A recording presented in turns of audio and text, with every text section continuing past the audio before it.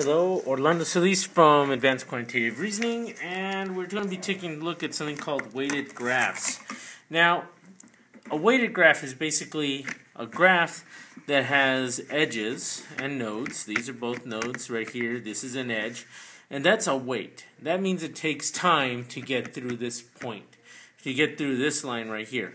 It's like treacherous terrain or really hard to clean terrain or something like that. Well, I'd say it's treacherous or whatever, or minutes to walk that or distance, whatever you want to say.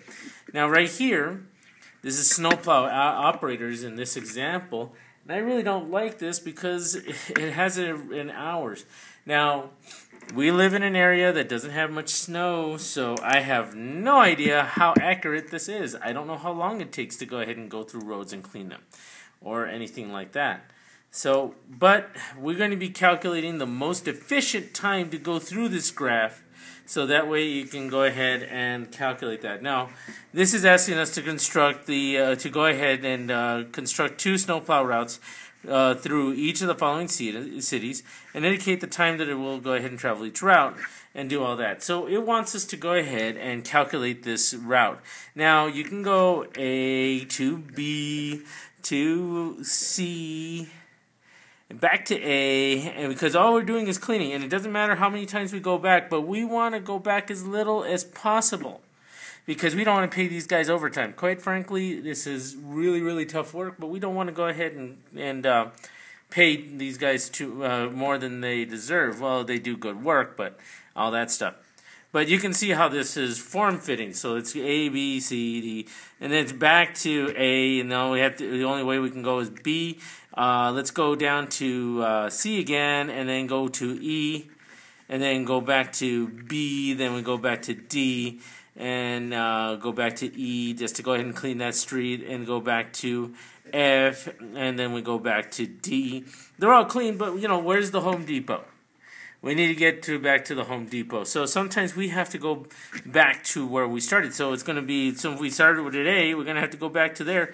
We have to go back through B and then back to A. And this is a long route. And so we'd be calculating that. We'd be counting, all right, what's the time between this one? 3, and then let's see, this right here would be 6. And then we went back to A, so that's 6. And then right here, well, you get the point. And then you add them all up. I don't like doing that. This is very inefficient. So first things first. This is going to give me a really big amount of time. I don't want to do that. I want to make this as efficient as possible. So we're going to go ahead and modify this so we can go ahead and do this efficiently. So first off, we have to determine if this is an Euler circuit or path. Now, just looking at this has a degree of 2. This has a degree of 3. This one has a degree of 4. This has a degree of 4.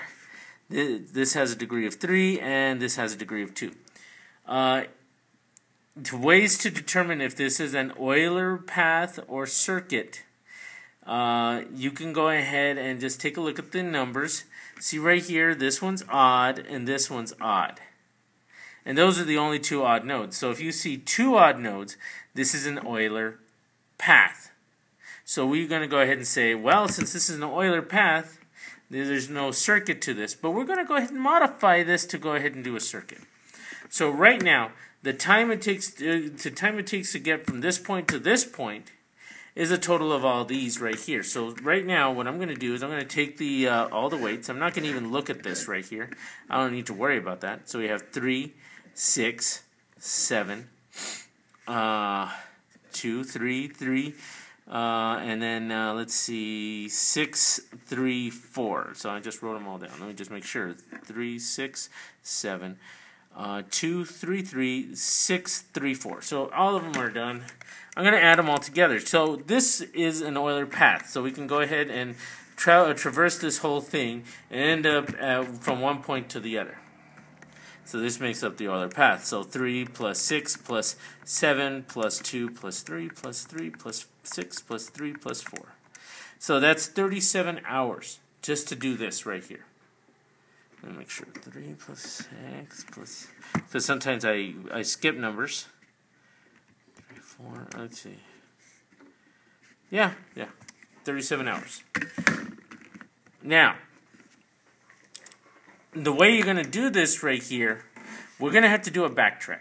That's a given. We have to backtrack. This is how you determine your backtrack. We look at from the paths from C to D, since these are the two odd nodes. So first you get your odd nodes and determine the shortest path between those.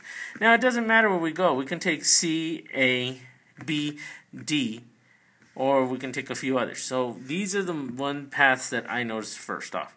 Okay, so we can go from C to B, that's 7. And then B to D, that's going to be 9. So here's the path that I have, C, B, D, which has a total of 9. Okay, so now we're going to do one more. We're going to do two more actually. So okay, we got C, E, D. So C, E, D. That right here is 9 also. So it's a tie between those two so far. Then we have C, E, B, D. So C, E, B, D. I don't know. Let's see. Let's see what do we got right here. So let's see. This is 3. This is also 3. And then 2. So that's a total of 8. This is the shortest path. We don't know the reasons why this would be the shortest path, but it's a little bit out of the way. It could be that this is a straight stretch or the terrain is really easy to travel.